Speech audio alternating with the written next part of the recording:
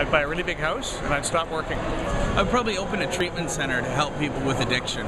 I'd buy Government Street and set all my friends up for life. What would you spend the money on if you won 50 million? Probably like snowboard stuff and wakeboarding, really? Like boats and stuff, and a cabin at like Whistler. I would probably invest a third of it, give a third of it away, and buy stuff for my family, my friends. In the spirit of Christmas, would you give any of the money away? Absolutely. I'd give half away. I'd give it to family, and I'd probably I'd have to look at charities.